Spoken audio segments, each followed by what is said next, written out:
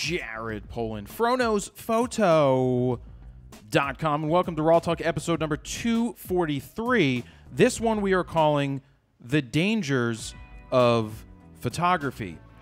Now, this is an important subject that's going to come up later in the episode after photo news, so if you're just logging in now and not watching it live, you can click one of the links down below to show you where that's going to start. But I think it's a very important discussion to have at this time because there are a lot of dangers to photography, and some of the things that are dangerous may not even seem to be dangerous, but could turn out to be an issue. So we want to have that discussion later on. But now, Stephen, welcome. Hello, welcome. Todd, welcome. Hi. And now I'm going to cut to Dan. That was how I was going to work around. I was going to be like, let me give Dan some kind of warning. Bring it around town. That we're here. So, Todd, we're live now? We're totally live. We got people? We're good. Yep. We've got our box running and hopefully working. And so we appreciate you guys showing up here live. If you've got questions for the flying solo portion, please put all capital question and then put the question in after. Scream it. And if we're having a discussion, a topic of some sort, and we're having a topic discussion, way to speak English, Jared. We're having a discussion of some sort. If you want to chime in into the comments, if Todd's reviewing and you have a really good point, Todd's going to bring it up, and we'll give you props for bringing it up if you fit in there and it makes sense. Am I forgetting anything, Todd? No, I mean, and you know, the questions you ask during, if they're not relevant to the conversation, they're just general questions. I will pick up on those at the end when we do flying solo. I'll address a lot of those non-relevant questions at the end if I pick them. Super chats we'll address at the very end, and let's get into it. Let's do it. Wait, you don't say let's get into it. I say I let's get into just said it. I just said it. Okay, Todd. So what? So the first thing I want to talk about today is I had a photo shoot with Dave Leno. Remember when he called me during the show and I'm like, that's probably Dave, and it was Dave? Yep. Right? He asked me if I could come and photograph him proposing to his girlfriend. And he was going to do it at 6 ABC. You know, the news 6 station. ABC, Dave Leno. Wait, so when I used to work at Alan's Camera, hold that thought. Dan, cut to me, please. Oh, boy. There was a guy in Philly named Mark Howard, right? He was on 6 ABC forever. So Mark used to call the store, and I'd be like, hello, thank you for calling Alan's Camera. This is Jared. Hey, how may I help you? Jared, it's Mark Howard. And then I'd put it, I'm like, please hold, Mark. And I put him on hold, and I'd be like, Alan, it's Mark Howard from 6 ABC News. He would always call. Nice. It was just kind of funny. Yeah, Mark Howard. He liked photography. Anyway, so Dave asked me if I would come out and do it, and the first thought that always goes through my mind is no, because I always like to say no. Ask Maddie; she knows that every time she asks or suggests something, I say no first. He has a busy evening counting likes and comments. Dave has also helped us out a ton, though, and I feel like we do owe him. That didn't cross my mind at all. Okay. What crossed my definitely owe him. Yeah, Jared doesn't feel like he owes anybody anything. You definitely owe No, him. what crossed my mind is I always want to shoot. He's asking me to shoot. I'm going to say yes. Yeah. And so I He's did. a good dude. And so the thing was, he's going to surprise his girlfriend. This is the layout. He's going to tell her that he has to get some credentials for something at 6 ABC. That's where he's picking him up. And while they're there, he's going to get a tour of the set. And while on set, he's going to propose. And the TV wall is going to say, Tori, will you marry me? And so for me, I had to, yes. For me, Jared, will you marry me? We haven't heard that voice in a long time. Jared? Oh, that voice. That voice. That's a Inside deep joke. cut. Yeah. So in the studio, I have to hide behind the green screen because there's nowhere else for me to be if they're going to come in and have a tour. Do you ever think about putting your hair down for a surprise shoot like that? I thought about it after I was there. Yeah. That maybe Just to How be about more like hidden Afro and- puffs. Like 'Cause Afro puffs would be awesome. Yeah, well, yeah, that would be good. But one thing I said, I made a vlog inside, so I had my vloggy camera, and then I figured out I might as well, because they wanted to try to get audio, because they recorded it so they could play it on the news, and I think they ended up playing my video on the news, which I sent to them. But I set up the 6D Mark II with the 16-35 and the Rode Video Mic Pro. Shotgun mic from 20 feet away. I get it. What was I going to do? I know. So I put it under one of the TV cameras on the floor, and I said to the guy, I'm like, if they ask what this is, it's a behind-the-scenes social media camera. That's cool. So I hit record when it was time. I did some test shots. You're going to see the vlog because Dan edited it. I haven't watched it yet, but it will be out. It's emotional, the vlog. Is it? Yes. Did you like it? I liked it a lot. Oh, I haven't seen it yet. Cheered up a little bit. Really? It's a little sad. Because, happy because sad. of me? No. No, just the whole proposal. You see everything going down in Dave's speech and everything. Oh. Yeah. And then why is it sad? Because Jared's so lonely? Yes. Is my dad calling? Is it him? Yeah, Dad. See? We're on the show Air Live. Every Friday, 3 p.m. I just emptied out. I'm in the process of emptying out the closet in the office, Yeah. and there's this red. Did I mention that we're live? Put it closer to the mic, I know you did. because it's harder to hear. So I just wanted to tell you that there's a Nikon camera in this bag with a couple of lenses. Yep, still live. What Leica camera is in there? I do not know. Where would I find out? The front of the camera, it would tell you what it is. All it says is it's an N60. Oh, I know what that is. I bought that as a gift for Mom. That's what I thought, that you probably bought it for Mom because it's in a USTA All right. bag. Can we go back to the live There's show? a couple of lenses. Why don't you go back to the live show, and I'll play dead. Just take your time. All right. Thanks, Dad. Oh, I love how he announces what he's going to do, just like you. Oh, my gosh. I'm going to let you go so I can go make some sausage and lentils. So I answered the phone because my dad, it's kind of funny. It's a gag. It's funny because right before the show, Todd and I discussed how we need to make a slide that has like on the phone right now with Mr. Poland. I have to get, maybe I'll just do a screen grab of the something. phone so you can do it. So I was talking about the vlog's going to come out with Dave because I photographed it and I did test shots and all right, let's show some of the pictures. Can we show some of the pictures, Todd? Yeah, Best let's show how photos you ever. crush. Boom. Nailed it. Crush that. Well, Perfect photos. keep going, Todd. So look, one, I know Nailed it. that's the position I wanted, right? Nailed it. Well, that's the position I This wanted. one right here. Yeah, I wanted that side position. The problem was I had to and we'll talk about the blinkies in a second. The problem was I had to hide behind the green screen. When they were giving her a tour, she came over to the green screen, and I was worried because, like me, I always look behind things. If she was going to look behind the green screen and see me. So luckily she didn't. That's why I was thinking the hair down would be like pretty good. Don't look at the guy behind the green screen, Steven. You know, I mean, it's just I don't don't know, worry is about that the common guy. sense? Don't go back there. That's where the weatherman hides. Wizard of Oz. That's Wizard where of he Oz. lives. Oh, A Wizard of Oz reference. Nothing to see here. So when I started to go out when Dave, I didn't realize he was going to do like a monologue. Yeah. So he does a monologue. Come on, it's Dave. And I start sneaking out, and I realize he's not doing it yet. So then I duck down behind one of the three cameras. And so when he finally gets down on his knee, I can get out between to take photos of it happening. But you'll see it in the video. He was turned properly, and then at the last second, he turned straight on to me. And so I couldn't get the ring or that. Did you guys go over beforehand? There was only so much I could say. Oh, okay. Because I didn't know where it was going to happen. He didn't know either because it was the live part. And then the blinkies. Go back to the first blinky shot. I took sample photos. You're going to see this in the vlog. When I took the sample photos on set, they didn't have this congratulations Tori or Tori will you marry me thing. If that was up there at the beginning, I would have seen the blinks, the flicker. I did see the camera say flicker, and what I thought was, well, studio. But what didn't cross my mind was this is a TV studio. There's no flickering lights. So the flicker warning went on, but you saw didn't it. actually switch to flicker detection. No, flicker was mode. on. That's flicker detection. If it's Well, it gives telling you me a that's flicker, a flicker warning, but you well, have to physically turn the button on or the it's- menu. I'm pretty sure it's on my D5. Is it? Yeah, Because I have mine off at all times unless it actually gives me the warning. Then I'll pop it well, on. apparently it wasn't on. I don't recall. I'll have to check. It's at home. It's off by default. I don't think. Well, it told me flicker, and I just didn't think anything of it. And in the sample picture, I didn't realize on the little 3-inch screen that I'm looking Yeah. at that there was actually an issue because they had a 6 ABC logo up. A darker logo. Yeah, which didn't show it.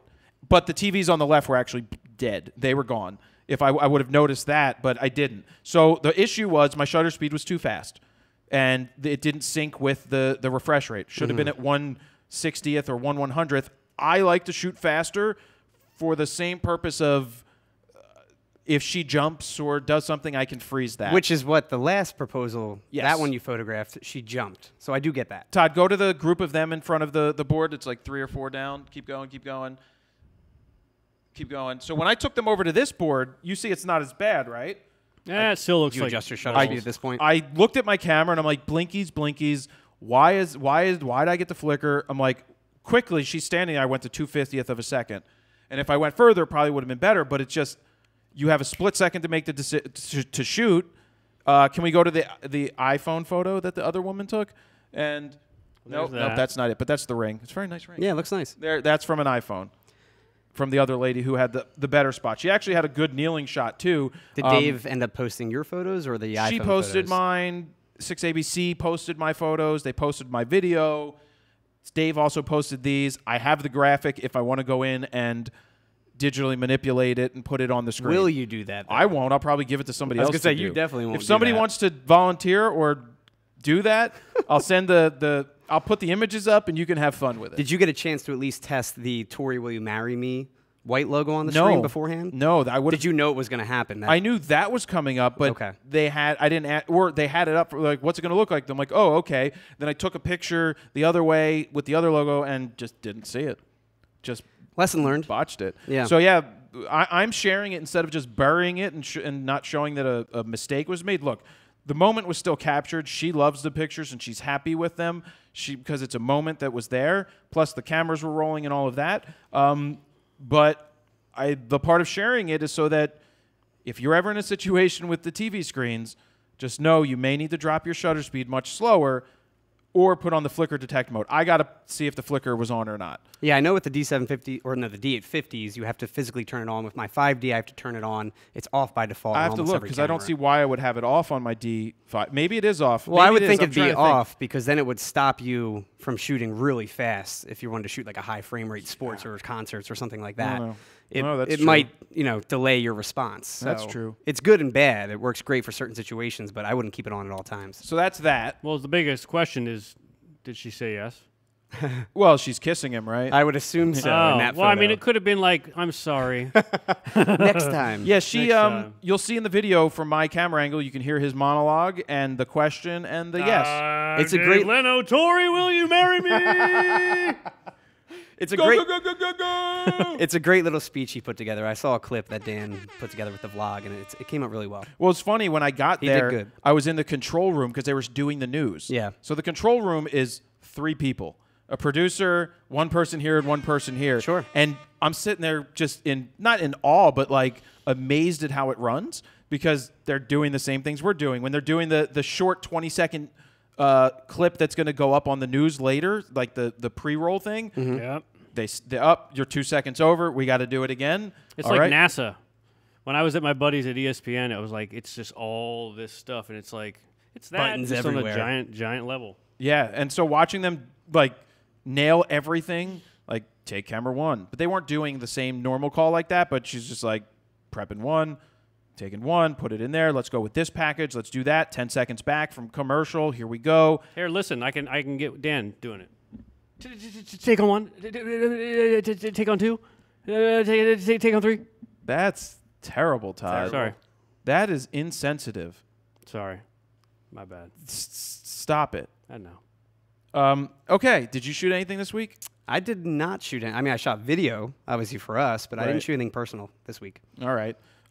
Before we get into photo news, Yeah. I want to dig into. I was looking for a photo. Well, first of all, congrats, Dave, if he's watching. Yeah, congratulations Dave. to Dave and Tori. That's awesome. Congratulations glad to she David. said yes. Yeah. Yeah. So I was digging up a photo for the segment later about the dangers of photography, and I found some Awesome. awesome photos of me. Figured I'd share. Boom. Yes. Fuzz Yes. magazine. That was at the office in 2005. We carried this thing up this like 2 flights of stairs straight up. That was my. Look at those jeans. Are those short jeans or Or are those long jean shorts? Shorts. they are hard, and my shirt's inside out. Yes. Of course it is. Look at this guy. I mean, now here's the biggest one I have questions about. Screams this one 90s. right here. Dude, look Like, at those sweet chops. I want to know what is first off, what is this? Is So that Wolverine? I guess what I was doing was a leave behind, similar to when I called it a scrapbook in there. I guess what I was doing was giving a thank you for having me at the Advantage Championships and giving me this opportunity to photograph this, and I put me on the letter and printed it out. So in your thank you, you made it all about you. Weird. That's yeah, and weird. I shot this photo also. That's weird. That font is super professional. The font is perfect, though. I'm pretty sure that's majorly cropped if you look at the grain. Oh, yeah. It looks like it. It was a horizontal shot because I put the camera down on the bag and took a... You cropped? And took a picture. This was with film. This was film. Who are you? Now, are those mutton chops? So, what it is, Todd... You must have really liked Wolverine. Todd, yeah. What it is... Do you have adamantium in your bones? No, so what it is you draw like a triangle here and have a goatee. What the guys at the Did somebody say that was what you're... Who said that you're supposed to do that? I decided to do it myself.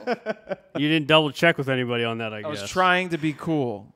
Huh. Did it work? Lesson learned again. Lesson learned. I was always trying something weird. Oh, that's weird. Yeah, that's weird. What do you guys think? You like that? You like that facial hair? I love that. You should definitely bring that back. No, I'm bringing it back. Bring it back. So anyway, that's the beginning of the show, Stephen.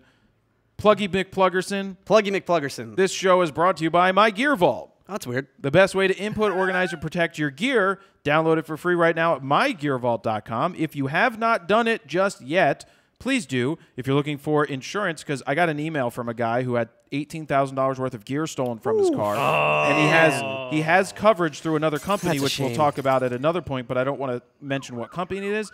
But he had basic coverage, and they're not covering it. Oh man. And so he just upgraded his coverage to what would have covered it, but that doesn't help him in the past tense. So he lost everything. Not everything, because he didn't have everything with him, but he got all scammed. that. He got scammed pretty bad after somebody stole it, and then somebody saw it and then called his number to tell him they have his bag, send them money for shipping.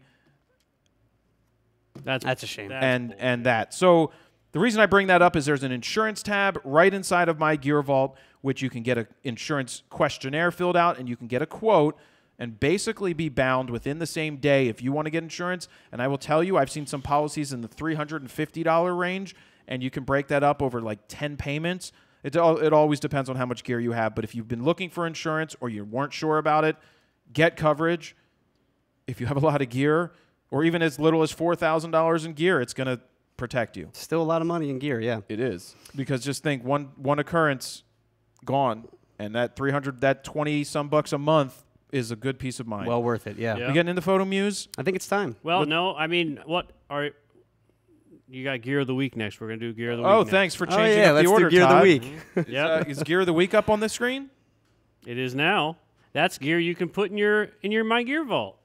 Oh, yeah, this is a mount converter from Sigma. Has my name on the front, and it's due back on April 10th. We actually have a lot of time with this one, which is nice. Okay, so what is it? What's in the box? This is the MC11 adapter for Canon lenses on Sony mounts. So it's built by Sigma to attach to a Sony to then attach a Canon lens on the front.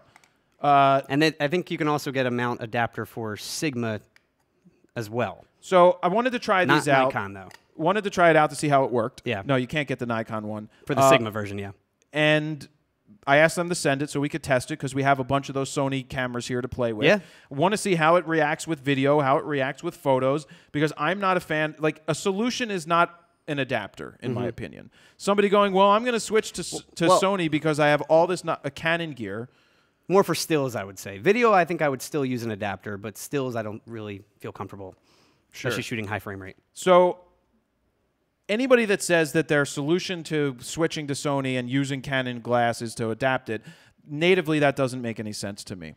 You might as well wait for something like Canon to come out with their own mirrorless camera. I think we're at the juncture where if you have a lot of gear, a lot of glass for Nikon or Canon, I don't know that I'm jumping ship to Sony in the next 8 months or before 18 is over. Yeah. I think you'll have a better understanding on whether or not your lenses will be worthwhile more on Nikon or Canon. And when Nikon or Canon comes out with it, I'm pretty sure there will be some sort of an adapter if it doesn't natively take your lenses. But the difference will be is that the native adapter won't lose any functionality or lose anything. Question is, will it take them 3 versions to come out with the perfect full-frame mirrorless camera like Sony, or will it be one and done? Nikon, I'm sure, will put everything into their full-frame mirrorless camera. Let's look at this. Let's think about this for a second. Nikon is the one that put out the full-frame D3. Yes. The first full-frame And technically the first with HD video as well, with the D90. Oh, well. I'm just that throwing was it a out there. Jello fest. But But yeah. still, the first. Right. So Nikon got the D3 right. Yeah. Like, we were waiting a long time from the time that the D2X was announced and the D2H until the D3 came out, and we were all ready to jump ship. I was ready to go to Canon at the time. Were you? Oh, absolutely, because Nikon hadn't done anything. Canon had like a 1D Mark I, a 1D Mark II, you know, stuff like that. They were pushing it forward. Now, those were 1.3 time crop factors. Yeah. They The weren't full APS frame. H. Yeah, and sensor. when Nikon struck with that, they got it right. So I don't think Canon and Nikon can afford to play. Well, Canon's already done it. They have the M50 and the M5. Those are little toys. They have But the whole EOS M line, yeah. You need to, and Nikon tried to with Nikon 1 with a freaking 1-inch sensor. Stupid. That's the only thing. They don't have the APS-C sensor lineup like the EOS M line, so it's a little different. They need to make there. sure that they don't shit the bed. Yeah. On the first go around of a pro camera. For sure. Because this A7 III for $2,000. I mean, I sent them my wish list from last week, so hopefully that will be the camera. We'll see. Who'd you send a wish list to? Oh, last week. Nikon and Canon. Yeah. So anyway, that's that. That'll That's never gear of the happen. week. That's that. Thank you for Sigma for sending that. We have to send it back. Yeah, we got to play April. with it. We got a lot of Canon glass to play with. Todd, you have something to say? Well, I was going to say somebody had a question about teleconverters. If you Jared's favorite. If you would recommend a teleconverter or not, if you're on a budget just for the extra reach. No. I'm going to say here. I'll say Brandon no. Panagilligan asked. The reason I'm going to say hold on. A lot depends on what you're putting it on. Because when I bought my first teleconverter from Abe's of Maine, from the back of Shutterbug magazine, Yes. the guy on the phone sold me the one that had 4 elements, or instead of 2 elements, and he's like, "It's going to be so much better," and it was a lot more expensive. 2X It was a 2X converter. Gotcha. Didn't ask me what lens I was putting it on. A 100 to 300 5.6. Yes. Okay? So this was the problem. You put a 100 to 300 5.6 with a 2X converter on it.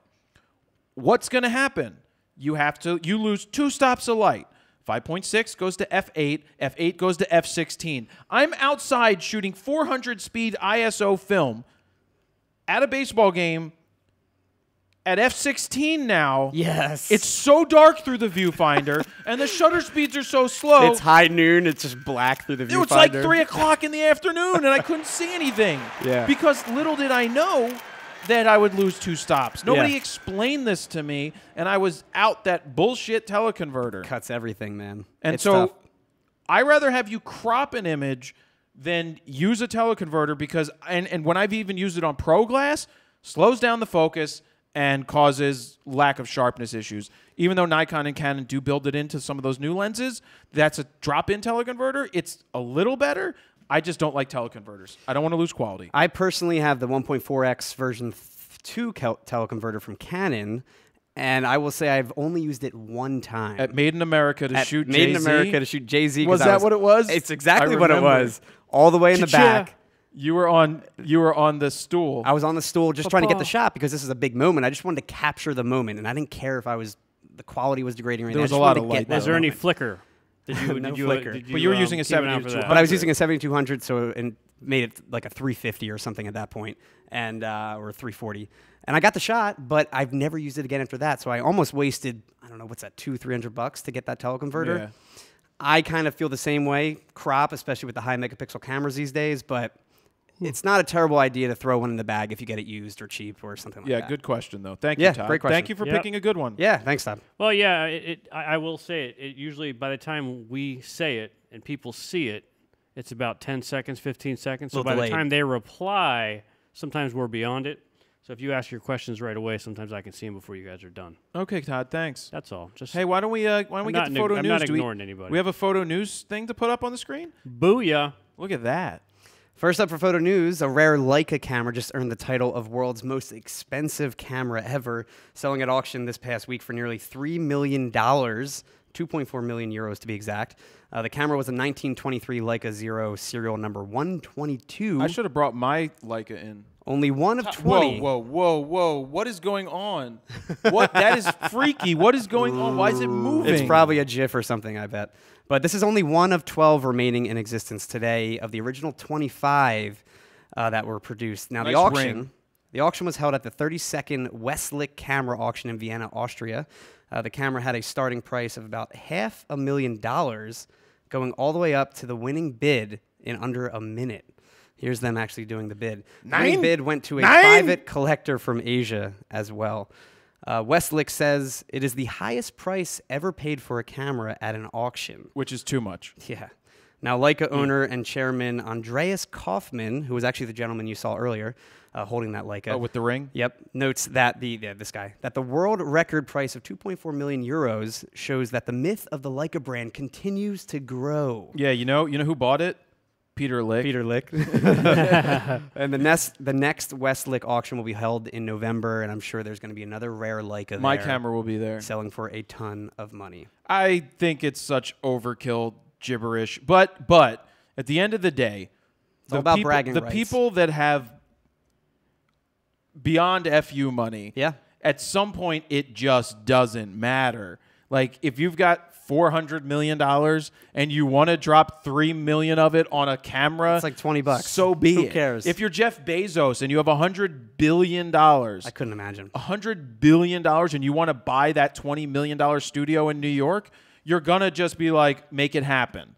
Because you have $100 billion. Yep. Todd's banking on that, right, Todd? You just bought a lottery Yeah, and I ticket. just bought lottery tickets. So. Oh, shoot. Yep, Is that, yep. that's tomorrow. Yep. Maybe I'll go do that too. Don't you do it, because I Should we want to get an win it office all. pool? Again? Do you want to do the office pool? We all Maybe. put in $2. Nope. I already have the winning ticket. Yeah, but then you put in, we all put in $2. Nope. I'll put in $2 if you guys I'll already, do it. if you guys win. I'll go across the We'll street put with in $2. Yeah. I meant to bring my other ticket from the last time it was big and cash it because it was like I had 2 Powerballs on it, so I would have gotten a couple dollars back from got it. like $4. Yeah, Yeah. but I'll get some. I forgot about that. Yeah. It's like half we $1 want billion. Big money, man. $460 million. Todd said And he's then- going to hire us when you win, right? Yep. It's Cool. going to be really Awesome. lonely in here if I win. Crickets, right? Great. Where are the crickets You want to buy the factory? It's going to sound like. Yes. Yes. Could you see Todd come in with a freaking pimp cane? I could just see and him. then he's gonna come in. He's gonna get the cash cannon. Literal out. money guns with real money. He's gonna have a suit on with a hat and a cane. He's gonna pull up in some Super kind flashy. of 1990 No. Oldsmobile Cutlass. Could be pimp as No, hell. I'd get like a luxury electric car. I'd get a Tesla. I'd get a Tesla. Why not? Whatever. And then speaking of Leica cameras, Amelia Earhart's personal That's Leica Earhart, excuse me, is now up for sale on eBay. Photography enthusiast Ian McDonald is holding the auction. The description notes how the camera has been in McDonald's family possession Wow. for 85 years. He says, everything is authentic. I've known this camera all my life. I would like the camera to go to a museum if possible. How does he know it's authentic? That's the thing. Hey, guys, here's the thing. Here's an authentic camera. The camera has not been properly authenticated, so it's quite a gamble if you actually do bid on the camera. McDonald says he acknowledges this in the description, saying, "I have absolutely nothing to prove that this was in fact Miss Earhart's camera." Do you have a picture of her holding the Nothing. camera? Can we ask the astronaut if his grandfather knew anything about this camera? And he doesn't have the research that would need to be done to confirm such. Oh well. In that case, I have Steven Spielberg's first camera at my house on the show. let's bid on it.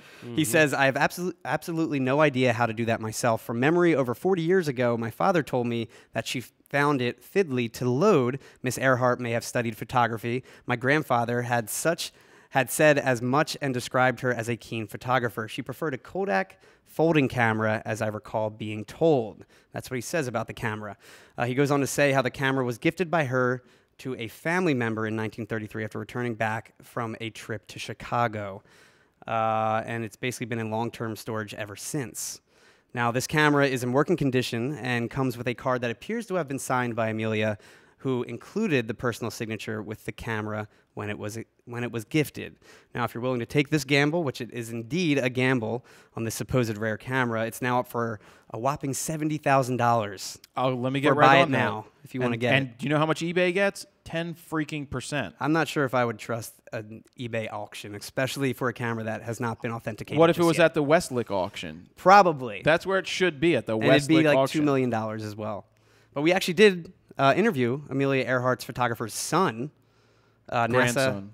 Grandson, excuse me, NASA astronaut Randy Bresnik. Yep. Which was really cool. I was not Except aware we of did not that fact. ask him any of Oh, those really? questions. I was not aware of that fact in my research grandson? that I did. Wow. It did not say that his grandfather was the personal photographer of Amelia Earhart. He brought it up a couple of times, but he didn't specifically say who his grandfather was photographing. Yeah. But really Todd just raised his hand. Well, I got to break in and give a shout out to Zach Kurtz because he sent us $50 for lunch. Zach and, Ertz? Wow. Again? If Zach Kurtz sent us $50 for lunch and Thanks, says he's man. loving the RAWtalk shows. Well, Well, thanks actually, he again. said he's living these RAWtalk shows, but I think he means he's loving them. So Zach Ertz has given us like $100. He's about that life. Thanks, Zach. About that life. He just bought that camera as well, so congrats. That's right. He's making it rain. Thank you. And then we've got famed photographer Eddie Adams' insane New York City photo studio is now up for sale for a price tag of just $19.95 million. Well, there you go, Zach. Pretty much $20 million. Yeah. There you go, Zach. Jeff Adams. Bezos. Adams is widely known for his Pulitzer Prize-winning photo of the execution of a Viet Cong soldier. He passed away in 2004, and his wife, Alyssa Adams, took over the building.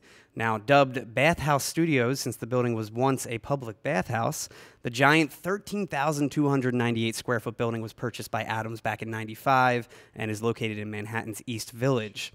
Along with a residence on the second floor, the building has 2 studios, one being Studio A with 20-foot Wait, ceilings. is the other one Studio B? How did you know? Shocking. Amazing. So smart. That one has 11-foot ceilings in Studio B. It comes equipped with a 2,200 square foot rooftop deck and a large equipment room as well. And a spokesperson for Bathhouse Studios says no one from the photo industry has expressed interest in buying the building currently. Danny Clinch should buy it. He should. So most likely it'll What be a caught up. space. It'll be bought up and transformed into a proper living space, New York style. Oh, do you know what that's worth? That's got to be worth at least $19.95 million. Exactly. That would sell for a ton in New York. Exactly. My Well- loft in New York would be probably Couple $5 million. Definitely a couple million. Well, I mean, if you took it out of the ghetto, yes. But How I many mean, of your lofts could you fit into this building? 13,000 square Well, feet. it's 2,140 square feet. Wow. Can you imagine how many sets we could build Dude, if that was our Fro Factory? The Fro Factory is 3,100 or 3,200 square feet, Oh my roughly. God. We can Wow. add another probably 5,000 4 on times. on the other lot That's over there. awesome. But then where would the crackheads go? Well, they don't go in there anymore because we have a lock Good point. and good a point. steel gate. But this is what I was saying about Jeff Bezos. Yeah. He could buy this just because he could. In Washington, D.C., he bought an entire block that was, I believe, an old library. And Wow. the locals were Very worried cool. that it would be bought up by a developer and turned into high-end luxury apartments. He bought it, and he bought it. I don't know, it was like $20 million, but we got $100 billion. When you have $100 billion, it may be like, Living that I life. would love to know the math on it. Is it $20 or is it more like $2? That's crazy. Well, let's see. There's 20 million. How many million in a billion? Oh, wait, now we're doing math? It's 1,000. So there's 1,000 million in a billion. So he's got 10,000 millions, and that's 20 million. Divide it, that's 6 zeros, and Welcome to that Math Talk, everybody. Oh. I did see photos of this building before he bought it up, though. And Here it is. I have a picture right here. But You're yeah, that's welcome. basically the people that were outside the building in the early 90s. In 95? Oh, it was. Wow. It looked pretty bad. Spray paint everywhere. Yes. Windows broken. It wasn't great. So they put a lot of work into that building. And then moving on, we have introducing the Vivian Maier of Russia. Let me try and get this name right. Masha Eva Shintsova. Yep. Crush that. Born in 1942 and died in 2000 after battling cancer, the unknown photographer never showed her work to anyone, even her family. Then late last year, her daughter Asya? Asia? How do you A-S-Y-A? spell- Is it? I don't think it's Asia. If it's a ASYA? Asia. I think that's Asia. Yeah, I think that is Asia, Asia? too. Na, A Russian name? na, na, na, na, na. A-S-Y-A? Asia. Okay. Moving Asia. Asya? Maybe it's Asaya? Asia. Asaya? It's not Asaya. I don't know. There's no way it's Asaya. It's a Y. It's Russian. I don't know. I'm just making shit up. So her daughter and her daughter's husband stumbled upon several boxes of negatives and undeveloped film in their attic. 17 years after she died. Yeah. Now, Like, how many times did they not go in their attic? I guess never. Now, over 30,000 scanned images have made their way online, and they still have a lot more to put up, showcasing Masha's beautiful work. But I called shenanigans on it as soon as I read it. I said, this is fake as soon as I read it.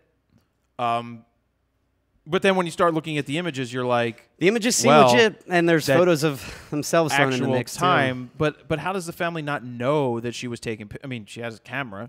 So here's what her daughter says. Her daughter said, "Of course, I knew that my mother was taking pictures all along. What was striking is that she never shared her work with anyone, There's not Jared even her right there. family, including What was her myself."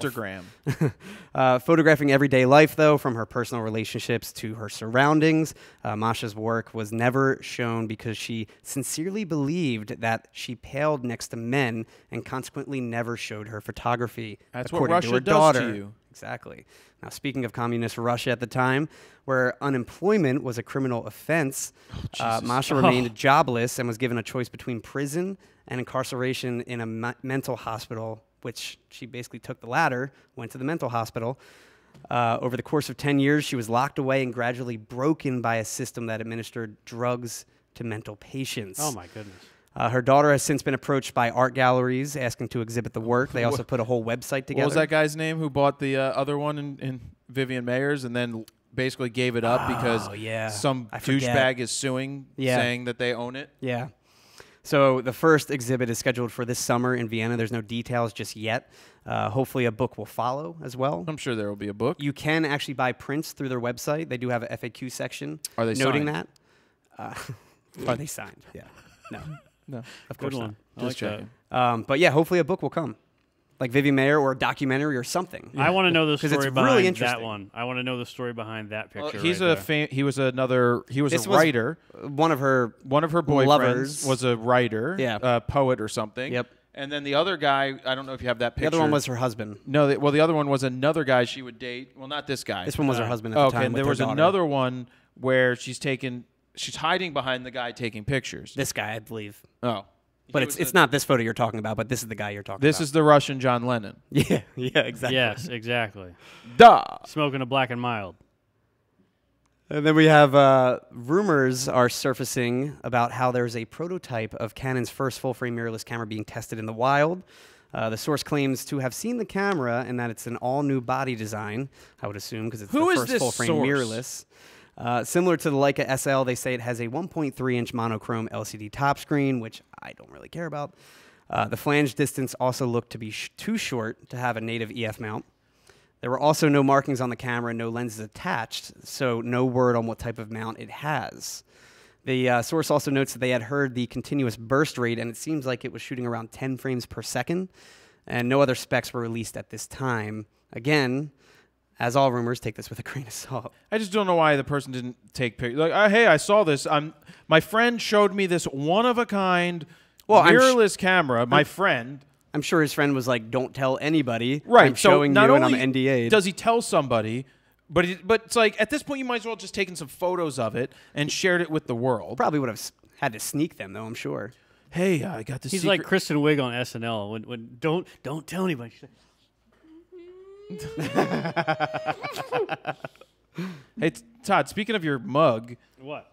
is that your coffee mug? Yeah, that's the one I left at the Oh, shoot that's the one you left at the yesterday. photo Where we're shoot like, that hey, I had don't to leave take this home? at the photo shoot, Todd. I leave it everywhere. That we specifically told you about like 5 times. It's and like you left it's it like there? if you flip it over to the bottom, it has his name, Todd, and his phone number. Here, let me flip it over. God damn it. His mother-in-law wrote it there. It looks like that thing's been to hell and back. It's so cracked and messed up. It fell out when we were doing go-karts at the beach. I had coffee on there. Oh my He had god. coffee on the go-kart. And then switching gears completely, our big story of the week, and it's a tragic story at that. A helicopter crashed during a photography flight this past Sunday in New York City's East River, tragically killing the 5 passengers on board. Now, the helicopter was owned and operated by Liberty Helicopters, but the tickets were purchased through Fly Nyan. Due to the helicopter having its doors off, the 5 people were all tightly harnessed in for safety reasons so they could lean out and take photos, which ultimately did quite the opposite, causing their demise. The 5 victims included 1 journalist, 2 tourists, and 2 helicopter employees. The crash was allegedly caused by the emergency fuel shutoff switch being engaged during the flight, which the pilot, the sole survivor of the flight, says was most likely caused by a camera bag hitting it. I still don't know where this is located, this switch. I always thought it was above the pilot, but it must be on the ground. So you know when we were flying last week, right? Yeah. 2 weeks ago? Yeah. And you know that big red Do not touch thing that says do not touch? Yeah. I mean, I thought about it when I was sitting there. I mean, your what bag, would happen? Your bag. Well, my bag was on the floor, but that thing up above, he did use it. I think it's like a brake thing at the very end, because after we landed, he pulled down on that at the very end. But I could only imagine what would happen if you pulled that during flight. But it's a big red thing above your head that says, like, you're not going to hang a camera strap on it. Yeah, that's why I don't know. I mean, if there's a pilot out there in the comments section, if you could let us know where exactly an emergency fuel shutoff switch is. It's different on every helicopter. Is it? And it's possible that some helicopters, the companies build maybe a box around it so that you can't accidentally hit it. I would think it would be like I don't know where the heck switch. it would be that you can accidentally hit it. Yeah. So we'll have to wait for the NT-USB to act on it. Yeah, the crash. And you said, I got what you're saying, yeah. and Steven, you said that the flotation things popped out, So but they didn't work. let me get into that. The crash actually appeared to not look that bad. There is video floating around. We didn't want to show that on here. But it was the straps that held the passengers in position while the helicopter began to take on water. One of the 6 inflatable pontoons on the helicopter that you see right here didn't properly deploy on time as well, not keeping the helicopter upright. So basically it hit the water, the one didn't deploy, and it flipped.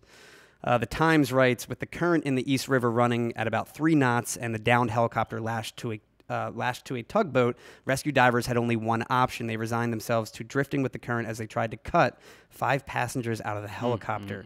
Now, our friend Eric Adams, who we interviewed on RAWtalk before, was actually on another flight at the same time. He saw some of those photos earlier in the story. He snapped some of the pictures of that particular helicopter in flight. He says they all had the same safety briefing, but he chose the quicker 15-minute flight, and they chose the extended 30-minute photo flight with the doors off. He says they provided knives to slice harnesses, but didn't physically point out where they were once we had them on. And he says they also had flotation devices as well, but they didn't basically tell them, hey, this is where the knife is in case of an emergency. So they hit the water, and it's 40-degree water. Yeah. They say that's what the refrigerator is like. Oh, man. Yeah, Todd? The consensus online in the comments says it's on the floor between the seats. Wow. The cutoff switch. So it is right where we... That's the overall That's where- consensus. I don't know from where the people. one was where we were flying. Yeah. Well, if it is located on the ground, your bag when we were flying is actually right next to that, which is scary to think. That's scary. Now, also, Senator Chuck Schumer is now calling for the FAA to suspend Liberty Helicopter's operating license. The company has been involved in at least 2 other crashes in the past 11 years. Well, I mean, yeah. I made a video about this. You can see it over on the website or also on YouTube. Yeah. Very delicate video, but I wanted to showcase that. It's tough to talk Do we have about. any of the photos of me in the harness? Yeah. We have that. We have the video in the other. I ran it in the other thing where I'm harnessed. I mean, here's all right, from you can use this. Maverick Helicopters in Vegas. I wore this harness in Vegas when we flew with Miss Hatton. Yes. And that was a Canon trip over Las Vegas. And so they put this thing on you, and this is Maverick Helicopters. They say now they only... This is a couple years ago. Well, that's a couple years ago, but they say that their rules are the only way they will use a harness is if somebody specifically requests the harness and is experienced and knows what to do. Makes sense. This harness, you're in there. You put your legs through the 2 straps. You put the thing... You put your arms over this, and then they literally, down here on the bottom, attach you to the helicopter. The floor, yeah. And so I didn't know about a knife. The hard part is you're tethered directly in the your center back. of the back. There's no way in hell I would have been able to figure out what to do. I mean, imagine being in that situation. halfway underwater as well, trying to cut yourself loose. It's a scary thing. I don't want to think. I did think about it. It didn't feel good to think about. Especially because we were just on a helicopter 2 That's weeks terrifying. ago. That's with terrifying. the doors off. Yeah. that's Also terrifying. with this, I remember the briefing, the safety briefing lasted I don't know, at least a half an hour, and I think it took them about 10, 15 minutes just to put the harness on you. Yeah. That's how secure it is. You're locked in, and even when I was locked in, I didn't feel like leaning out of the helicopter. Yeah, you still didn't really lean out. And last 2 weeks ago when we flew with Maverick, the type of seatbelt that it was, it's already attached in one spot. It's a 5-way. Well, it's 4. 4. You're right. So it's already attached in one spot, and you bring up 2 from down below and 1 back over the shoulder. Yeah. So you have 2 over the shoulder. With a 2 and simple 2. twist of a knob, it pops right open, even with the doors open. And the pilot was specifically saying, don't lean out, don't put any weight, because God forbid that come undone, you're falling right out. Yeah. He said that several times. Yeah, Todd. Well, we got a comment, Jedi of the Republic. He said the real takeaway is to please pay attention to the safety briefing. Yes. And if you have questions, ask them. It's a risk you take. No, I get that. Yeah. I get that. Like safety briefing. We went and rode the go-karts last week. There wasn't exactly Zero. a safety briefing. They didn't even tell you how to operate. How do I get out of the damn thing? Yeah. You know, I had to wear these handcuff things, so they didn't explain what the handcuffs were for. And basically, if you roll it, your hands are going to go like this and get crushed out. If you have it on, they're not going to go past this. Oh. But the thing is, yeah, we can go through that safety briefing, but I didn't know there was a knife attached. I had know no that. idea. I don't remember them saying that, but I also wasn't part of that specific safety briefing. I was actually filming you at the time because I wasn't harnessed in for this ride. And also people say that when you go on a commercial flight, do you listen to the I was briefing thinking about anymore? that too. Now, I mean, it's the same shit every time. This is how you put a seatbelt on. This is where the mask comes. If the mask falls, put it on your face first and not a baby. You know, it's just like, yeah. I mean, what's scary about this story is that I'm sure when they crash landed, the landing actually looked fairly soft. It looked like a decent landing, and it looked survivable. Well, I'm sure it was when they survivable because the pilot got out. And I'm sure when they hit the water, they're like, okay, we're safe. We made it. We landed. And then that's when, boom, you're going under and you can't. I mean, it rolled fairly quick. Yourself. Yeah, it did roll fairly quick. So, but it didn't seem like it flipped like all the way over. I couldn't tell. Even if it did, you can activate your flotation device. It could pull you up to the top possibly. Now, not saying I know what would happen or saying that they could have done anything different, but the hardest thing there was that they were strapped in so that they didn't fall out. And unfortunately, it kept them locked in the seat. The fact that, again, it's 40-degree water at that point, too. I'm sure you can only last that much. You can't last as long, you know? The shock. Yeah, the shock. You're going under. So it's scary stuff. So with that discussion, it leads into what the title is, which is the dangers of photography. And we've gone ahead and done some, written down some different things that are dangerous to photographers and creatives, and we want to talk about them. The first thing we could talk about the helicopter again. Let's do it real fast. Is that if you plan on going into a helicopter again, it's most likely that you're going to understand that situation is you're not shooting tethered. Or if you're shooting tethered, there is a way that you know how to get out of. Yes. I mean, that's unfortunately what happens after a tragedy is it brings more awareness to whatever the issue was. I don't feel like flying in a helicopter again anytime soon. We've done it 3 times, and I mean, every time it's an amazing experience when you're up there, but I was tethered in for this one. It's still a very scary. The one we did in Sedona, that one, it almost felt like a normal seatbelt that you wear on like in a car. It didn't feel like you were that secure. Yeah, that one in Sedona, there was no briefing of any kind. Nothing. No safety briefing. You just went in the helicopter, they dropped you off, and you went right up. Yeah, if you never flew in a helicopter before, they didn't even check my seatbelt in that one. They didn't even go around like the roller coaster check and double check that you're strapped in. Now, Maverick, on the other hand, they've always been very strict on safety, and I do feel comfortable flying with them, but after a story like this, it doesn't make you want to fly anymore. So one of the other dangers is putting yourself into situations that you probably shouldn't be. Yes. And one of those is train tracks. Yeah. We've talked about this a million times. Live train tracks. And this is just brought up just to show you as an example of train tracks. Yeah. These are train tracks that are, this is Auschwitz. These are not operational at this point. I just do not agree with any types of photography in, around, or on train tracks that are active or even not active, because unless you've got permission to be there. I mean, if it's clearly overgrown tracks or something like that, it's obvious that there's not going to be a train coming. Yes, if it's not there. But a lot of people, like, what happened in the movies, Todd, with that movie? That oh, shoot. Sarah Yeah, the Jones. shoot. They were on a bridge. Yeah, they were on a train track bridge, and she got killed. And I think they just recently settled late last year. It's like $13 million between the producers of the movie and the train company, and fault was kind of spread across everybody. But just at the end of the day, stay off. And if you're with a company that insists on doing X, Y, and Z that puts you in danger, tell them to pound sand. Yeah, it does come down to that, because sometimes you may be afraid to lose the job or something, but the worst part would be losing your life. Your life, And yeah. so if you feel that you don't want to be in that situation, like if Steven didn't want to fly in a helicopter, then He'd be fired.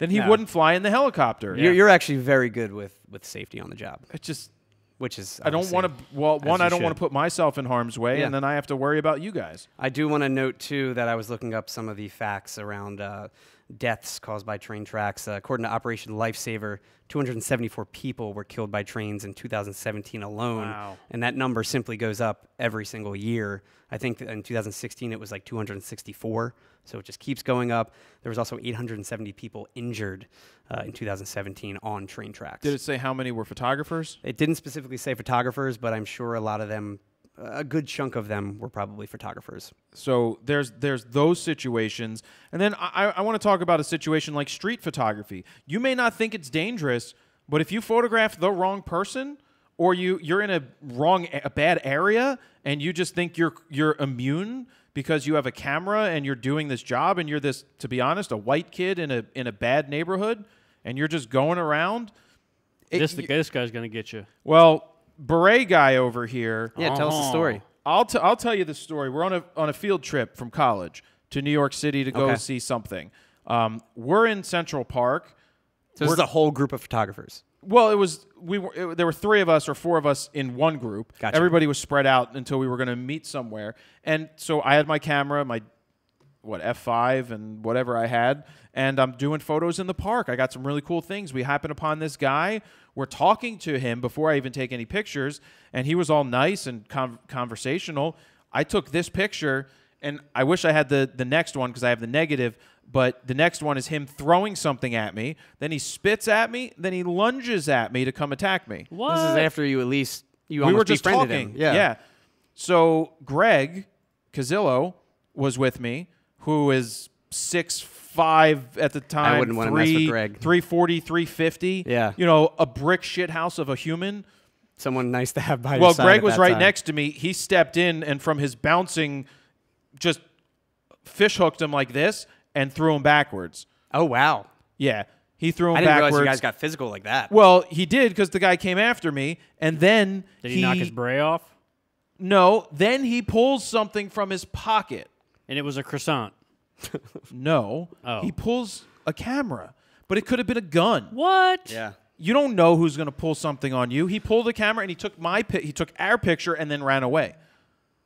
But can you imagine that? That's crazy. Maybe he's some famous guy, but this just Uh-huh. so I get you sniping pictures of a child or something like that. That I can understand getting annoyed about or upset about. But when you're already talking to him, you befriended him. but it's New York. it's yeah. Well, it's You New never York. know who's psychologically. But you would think he would assume you would take a picture if you have all of you guys have cameras at that point. Look, it's just one of those things. Sometimes you think you're immune to anything. Sure. Like, oh, I could do whatever I want because I've got white privilege, to put it mildly. Like, you don't expect the bad, but you put yourself in a situation, and all of a sudden, somebody's beating you or stealing your stuff. Well, and there's putting yourself in dangerous situations like train tracks and stuff like that, and then there's simply street photography, which you wouldn't assume is a dangerous situation, No, but it could be. I wanted to bring that up because Yeah. that is a danger in photography. It's something you don't think about, Well, though, for sure. You never know. I mean, if you're casing a place, somebody could, you're casing it. Somebody may take issue with that. Todd, you had something?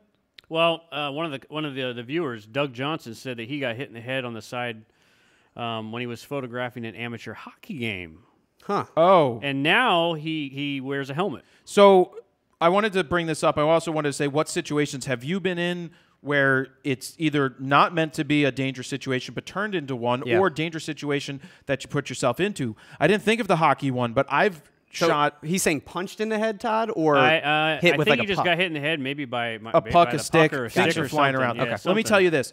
Bruce Bennett, way back in the day, if you shot at Nassau Coliseum, which was New Jersey's hockey rink, I believe is what it was, Nassau Coliseum. Maybe that's a new one. But between the benches and at the ends of the benches, they had a photo pit, no glass. So you would see these photographers. They look worse than wearing the players. helmets. They were wearing Yeah. helmets. Some Oh, of them. yeah. Bruce took a puck in the head one night. He wasn't wearing a helmet, and I think they had to cart him off. Oh, man. He was bleeding, and I don't think he got stitched. Or he didn't think he got to come back to shoot like most hockey players would. But that is, I've sat between the benches. I've sat in the penalty box at a professional game. Scary.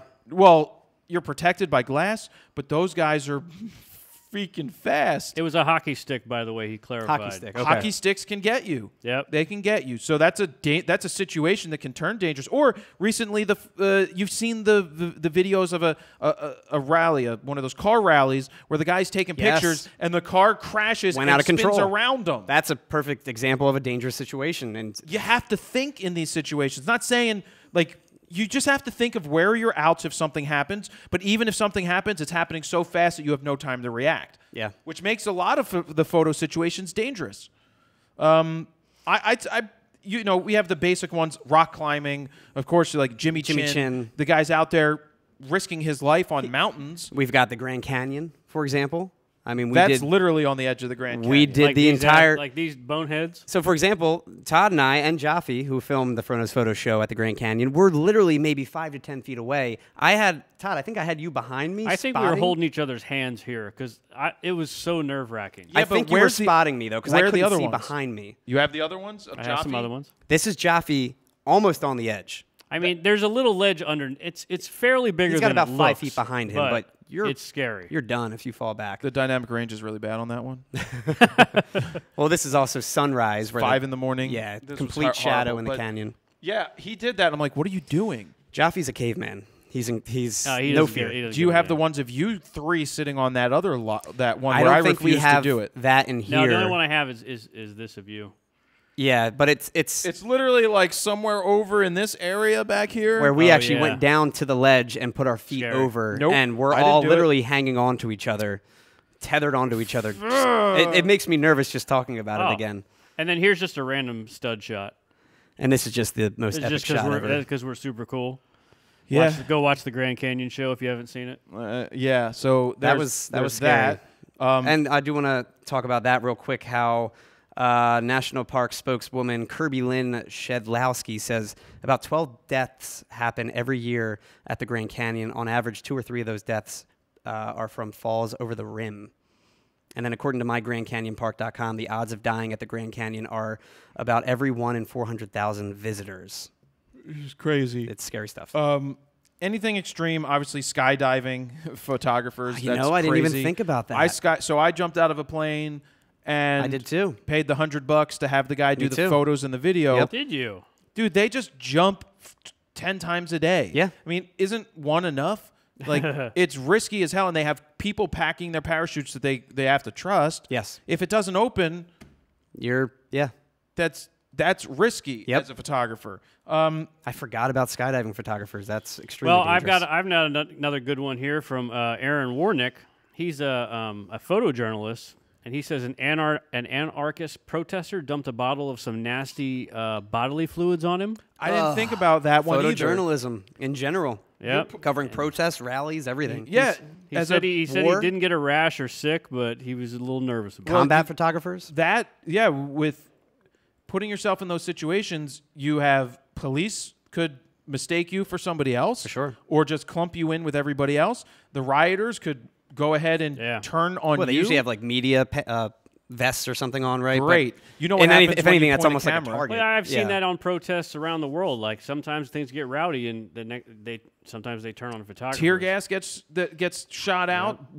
Israel, they got rubber bullets, which can kill you. And I've seen the guys shooting music videos, and the cops think like guns and things are real. Like the things that Like are a toy playing out, gun. and cops roll up and pull a gun, and they're like, "Whoa, music video, music video!" I saw that clip too. Crazy. So, I No- mean, I think you just have to be aware. I mean, you have to make sure don't be stupid. Just like know your surroundings and what you're doing. There's also that latest craze of urban exploring and roof topping. Honestly, you haven't heard as much about urban exploring lately. Not thankfully. lately, but it's almost one and the same, though, where you're climbing a rooftop and getting that crane on a building that's being built and bringing your GoPro up and falling to your death. Oh, I took that. Where did you find that? This is actually on your from Flickr. That you know what that's from? Yeah. That's from the Real world review of Sony the RX-100. RX-100 Mark IV. What Dan? What Dan? If you've got something to say, just say it. A woman got killed by a lion because she was taking pictures. What? She was in one of those safaris. Wow. Oh. Dan has a board that he writes on because like, he doesn't have he's a going to write on the microphone. board. It's going to take him 8 weeks to write on the board and not get any. So I might as well just say, Dan, what do you Eventually he'll put it up and we'll be rapping. Yeah. But I do see a death almost every 5 or 6 months in other countries usually, but for these Those are good roof-topping photos. photographers. And with urban exploring, The I urban mean, exploring thing, to me, you're going into buildings that are condemned, so you're Abandoned, trespassing. condemned. Not saying like I'm not saying don't break. Yeah, one, you're breaking the law for whatever that's worth. Two, you don't know what's in the buildings. You don't know what you're going to step on. You don't know what floorboard's going to break and you're going to fall through and get hurt. You don't know this stuff. And call me a wuss, call me whatever you want, but I don't like putting myself into those situations where something like that could happen. Then on the flip side, you could be walking down the street and anything could happen to you too. Yeah, I mean, like I get that. yeah. Everything's dangerous if you think but that way. but you're asking for more trouble if you're doing the urban exploring and the rooftopping where you're You're going putting to the yourself top of into the a roof to do dangerous that situation stuff. at that point. What else do we have here? Anybody else saying anything about situations they've been in, Todd? Poisonous snake. Some guy ran into a Animals. poisonous snake. I mean, that's what Dan just brought up too with the safari ride. It's something that you could simply be a tourist and a lion comes up to you. He was photographing birds and a snake jumped out at him. Wow. So I guess the moral of the story is preparation. Know where you're at. Yes. Know what safety precautions you need to take if you are flying in a helicopter, like these other people, unfortunately. Unfortunately, yes. And tethering is a thing. Maybe don't shoot tethered if you don't know how to get out of it. Because what I've been reading and what a lot of people commented was that even in the military, they do this dunk tank where they flip over a helicopter into a water tank, and you have to get out of the belt and the harness and everything. Oh, right. And that's military trained. Like, That's pilots. military training pilots. So don't think that you, like me, I would have no way of knowing how to get out of that harness that I was in. I mean, it's something you don't even think about. I wouldn't know. And not under that pressure. You pray that would never happen. Yeah. In my car, I have 2 glass breakers. Me too. I got it from you, actually. I gave you one. You I have never know. Two glass breakers, and it includes a way to cut the seatbelt. Yep. Because I always wear my seatbelt. And I wonder if that's similar to the harness knife that they have included. I personally don't remember a knife probably the same being in thing. the harness that you wore. I but don't it's know where that probably was. Similar. Yeah, Todd's got a question. Well, I think this one's interesting. Christopher Heffron said he's been clipped by a horse while shooting equestrian events. He was a little too close to the fence. Oh, Man. and when That's like getting hit by a car, I would think. Well, Yeah. when we rode the horse, we haven't made that video into anything. I remember now. Oh, the horse D850. ride. Oh, man. You riding that horse. That was I funny. got on the horse. The trainer really had no clue, that kid, what he was doing. Well, again, zero safety briefing at that point. I could have fallen off and broken my neck. I think you were scared about the other horse. Well, Coming up the to other you horse and- was charging up to the other one. Yeah. This horse started to run, and I'm like, enough. Like, I pull back on the reins, but I knew I didn't want to pull back too hard on the reins because you don't want the thing to That horse rear was up. a little wild, too. Dude, Real wild. again, I guess I thought riding a horse would be great, but I didn't think wear a helmet. This instructor knows nothing.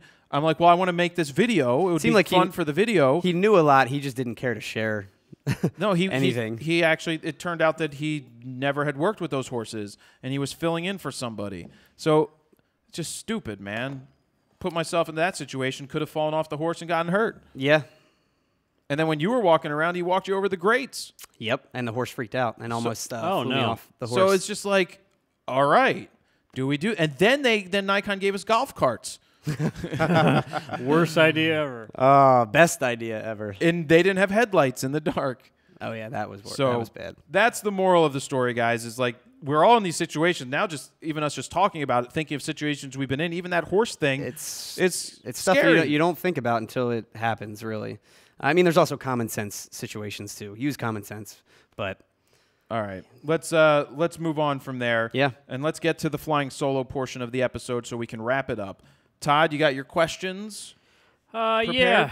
Well, Douglas Sanchez asked earlier, Apple Photos. Is it a good option for hobbyist photographers who want to shoot RAW? And why don't you ask Todd? I mean, it accepts RAW files. No, it's not a good option for photographers who want to shoot RAW. I'm just going to tell you no. It's not. You want to shoot RAW? What, Steven? Nothing. Lightroom, $10 a month, comes with Photoshop. Be done with it. I know it's still $10 a month and $120 a year, and it's money to spend, and you're not buying the software, but... Is there a cheaper free version that's better than Apple Photo does and Elements, not quite $10? Does Elements open Okay. RAW files? You know, I don't know because I haven't used Elements. Yeah. There's a lot of free RAW converters and editors, but I'm not familiar with a lot of them personally. I just use Lightroom. I think the $10 a month is worth it, but I know some people can't afford it. So Yeah. Silver Rush 540. Did you guys post the Philly typewriter video yet? No, that's being edited. coming soon. That's coming soon. We'll have a website for that as well. We actually just went back yesterday to do some pickup B-roll, and Was it yesterday?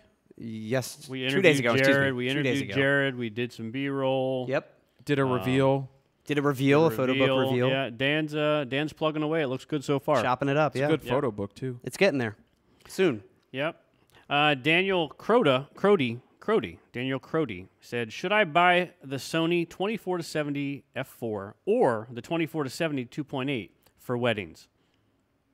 I mean, that's a simple answer. The difference is $900 in price. Is yes. it worth it? Is it 24 worth to it? 70 2.8 is a hell of a lot better. I mean, yeah, it comes down to your budget. Do you really need to save that $900? Or, I mean, if not, the 2.8s all day. I wouldn't go with the F4. Unless you have to go with the F4, I'm not going with the F4. Yeah, a lot of weddings, low Especially light. if you're a professional. If you're getting paid to do weddings, you're going to want to have the right gear for the job. Right agree. tool for the job. Don't True skimp facts. out. True facts. Jedi of the Republic, he wants to know, well, he has a Jedi of the statement. I'm Republic. trying to start video podcasting. I currently have a D7300 35 and a 50 millimeter. Looking for a good mic and lighting system, but budget's around $500. So it looks like he just needs a good mic and a lighting system for $500. Well, we've said a bunch of times whatever the aperture panels are, Aperture or is- F&V lighting well, will F&V be a little gets more expensive. F&V F&V's gets pricey. expensive. Aperture is great. The aperture Aperture- lights are really great and affordable. budget friendly, extremely affordable. You get the bicolor lights. They're fairly powerful. The color rendition index is great on those. Mic wise, NT USB from Rode. Yep. Rode, if your podcast, yeah, I like the NT USB. I'm having some connection issues right now. Are It you? keeps losing connection. Huh. I don't know if that's the USB cable itself. It comes with a long one. Sometimes that's the one- those long ones can get a little flaky. You know, I keep looking for a shorter one, but I don't have an A USB cable anywhere. We've got them here. Oh. If you We need have 'em. A one. I think so. Not the blue one. No, the A one. Yeah, Well, I need one of those. I'm shorter. pretty sure we have a bunch of them. We Yeah, have a lot it's of got- really old random cables. I need here. those. I need those at my house again. Yeah, but yeah, I think NT USB, and then you can probably get 2 or 3 of those aperture lights with that budget, which is great. $500. Well, I don't know. You can get 3 of them. I mean, think they're 100 200 some bucks, 234 a piece. Well, or you can get the something? smaller ones. Right. You can get the smaller. There's a lot of different options. There's the big 1x1 panels, and then there's the smaller ones. Sure. So What else you got? Next up, Adam Johnson from the UK asked, the best setup for vlogging. I shoot Canon at the moment. What's Gorilla that Pod? new M? What's that new M? The M50 we haven't used yet. which we haven't even touched, so I can't really He's comment looking on for that. something less than 1,000 pounds. I mean, that's heavy, so not- most cameras are that I are was much almost less. going to explain to you what he was saying, but you're an asshole. Yeah. Hey, I didn't check on numbers. I didn't hear a sound horn today. We've been hovering around 800. 20 or so people today. watching. Ugh. Anyway, we appreciate you guys coming in. Yep. Yeah, it's great. $1,000 vlogging camera. Less than I mean, 1,000 pounds. So what is that? $1,200? No, that's $1,300? like $1,400. Yeah. It's close a good to it. budget. But except buying over there, their cameras are more expensive anyway. Yeah, but still, I think that's decent. I don't have a best answer for a best vlogging camera yet. I mean, He the has nothing, 80Ds, Todd, or the he's- 77D could be an option. Any Rebel could be an option if it has dual pixel AF and a mic input. Yeah. Could be an option. Yeah, Well, dual and then pixel AF, mic input, and the swivel screen, or the Yep. the A swing around. rotatable If scrizzle. it's got those things, That's good. The to go. M6 Canon. isn't a bad setup either. Well, the M6 doesn't have the flippy out screen, No, yeah. and so it's blocked. Yeah, that's true. Either way you do it, it's blocked. Yeah. Another question I have is from David Stufflebeam. He has a question. Are you Dave all ready for some Stufflebeam. paintball action? Yeah, we got it. I keep When is it? remembering. I think April it's what? soon, actually. What's the date? I've got to I get don't back know. to him about that. Dave, what's the date? When But that yeah, pops if up- if we do paintball, I want to do we need to have GoPros on us, so I can see the pain in your eyes when I shoot you square in the No, junk. we're not playing paintball. Why? We're photographing a paintball tournament. Well, then let me and Dan shoot at each other. Dave Stufflebeam, if you can email me just anything so I remember after the show to email but you what back, the because I need to date? get it. He had 3 Is it dates. like April 20th? It was 3 different options, I believe. So I have to get back to him about that. We definitely need to shoot Some paintball. away, there. some in I got Yeah. a ton of paintball gear. I used to love paintball. Well, can I borrow it? Paintball's fun, It was man. from when I was in like 8th grade. so Dude, it's a I'm little telling you, Probably small. don't fit me. It'd probably fit you. We really Extra need to do tight. a show there, and you need to play as well. I would love to You, play. you need to play. I You do. did airsoft once. It's fun. It's painful. That's why you got to wear layers, but it's fun. Yes. Next, I have Kevin Santabria. He has a question. I just bought a 17 to 50 millimeter 2.8. I would love to pick up a 70 to 200 millimeter down the line. Is there a lens you would suggest to cover that gap No, what gap? between 50 and 70? Oh. Maybe. So this is an old thing that happened at the camera store all the time, where people would come in and be like, "Well, I Every have an single 18 to range. 55, Yeah. and then I And have a a 70 to 70. 300. But what's going to fill that range? Step You're back or 1 forward. foot forward. You know, it's just like Yeah. there's nothing. You don't need to fill the gap. Move your It's kind of feet. like asking Todd to fill Frank's gap. But I tried the liquefy tool in Photoshop to change it, but I hate you. I had trouble. With You can use the other thing. What's that other Photoshop tool? The oh content fill. the content aware scale Yeah. that I've can been you showing make you content guys. aware Very cool. of my pretzel tooth? Content aware scale, Yeah. awesome. I hate you. Yeah. What else? Because we're almost out. Well, I got a couple shout-outs here. Juan Acosta, shout-out to him, $5. James Tehan, thank you for $10. Horror Geek 13, $20. And again, shout-out to Zach Kurtz for $50 for lunch. That's like $100. That's We incredible. do appreciate you guys for Yeah, doing thank that. you guys. Let me see any more questions. Todd, how's the movie coming along? Slowly but surely. Painful definitely some threw that days, one some in. days not. Question, does Who's that Philadelphia question from, Todd? Does Philadelphia do a Todd St. Wolf. Patrick's Day parade? They want to know. They did it last Yeah. Sunday. The official parade? Yeah. Oh, okay. It was already Sunday. It's going to be chaos this weekend, I'm sure. It's going to be a lot of drunkards coming through. They do Aaron that. Express, That they Aaron do. Express is the dumbest thing in the world. It's so good. I don't drink, so no. Dan's Exactly. gonna be. You're not going to have any fun. Is Dan even going to be here Monday? Dan will be shit-faced. He's going to be still Dan's drunk, shit-faced probably. right now. I mean, he put Irish cream in his coffee. Hell yes. Well, he's got a kid now because of his Irish cream. That was terrible. What? All right, else what we else got, we have, Todd? Todd? Last thing I got, Mark Neal just chimed in with £5. London, UK portraits, indoor and outdoor. One light mitifier and speed light. What would be better, a deep parabolic umbrella or a standard umbrella? This is a flash-related thing, I How guess. big? Like, you have to think, how much power do you have in your flash to be able to fill up the parabolic? I know when Zach Arias was showing us doing that he Yeah. would put like 3 flash heads. I think we would need to know some more In there. information. A standard umbrella is fine. I used to. So when Zach came to my house and did a demonstration of his one light thing, you could take one umbrella and turn it into like 5 different types of You can options. do so many You can things. shoot it open. You can close it down and then direct the light. You could shoot through it. You could do all different types of things with one umbrella. Umbrella does a lot. So I would get one umbrella, one brolly for you in London. Huh. So should we wrap it up there, guys? Yeah, I think so. I think I got through a lot of the things that I pulled out here. So we really appreciate you guys listening. If you haven't Yes. checked out the Daily Fro, I'm on episode 50. It went up today, the 50th episode. You go to fronosphoto.com/podcast. The phone number for that is, if you want to give me any feedback, is 267-456-37. What the Jesus? Exactly. 267-4546-6376. You can give me a call or send me a text. Let me know what you think of those shows. What else? Steven, you got anything? You can follow me online at S_Eckert on pretty much all social medias, Instagram, Twitter, everything. Tiad? You can follow me at I am Todd Wolf. on all social media. And also follow the movie stuff. Not much is going on there, but at Adultland Movie. What if they want to play you in video games? Oh, iTod. ITOD on PlayStation. You still playing video games? Dude, I just got this boxing game on VR, and it hurts my arms. It makes my arms hurt, my bird arms. Yeah. It's Serious really good, cardio, though. right? It's fun. Yeah, it's a lot of fun. And Dan? Wait, do I cut to Dan now? I forget. There you go. There he is. There he is. There's bird arms, by the way. All right, back to me to wrap it up, please. Take one. Ready, Jared? Take Jared. Thanks. Action. Ready, Jared? Take Jared. Ready, Jared? Take Jared. So that's another Raw Talk, guys. This is 243. We appreciate you watching, joining live. It's awesome to be able to have hundreds of you guys watching around the world live. If you didn't get to watch it live, you just got to watch it. If you got to this point. Don't forget you could download the audio portion of this. If you want to listen to it in the car, you can always do that. Watch it on your TV, wherever YouTube is available. And I'm going to call it right there. Stay safe, though. Yes. Stay safe. Remember, everyone. stay safe. Yes. Photography can be dangerous. You got to be smart. You got to think whatever your head. situation you're in. Yep. And that's it, guys. Jared PolandFronosPhoto.com. See ya.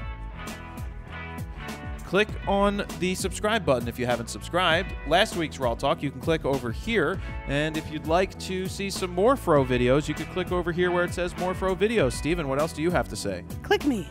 Click me. Subscribe. Click. Ooh. Subscribe. Yes, subscribe. Subscribe. 3, 2, 1, and we're Bye. out.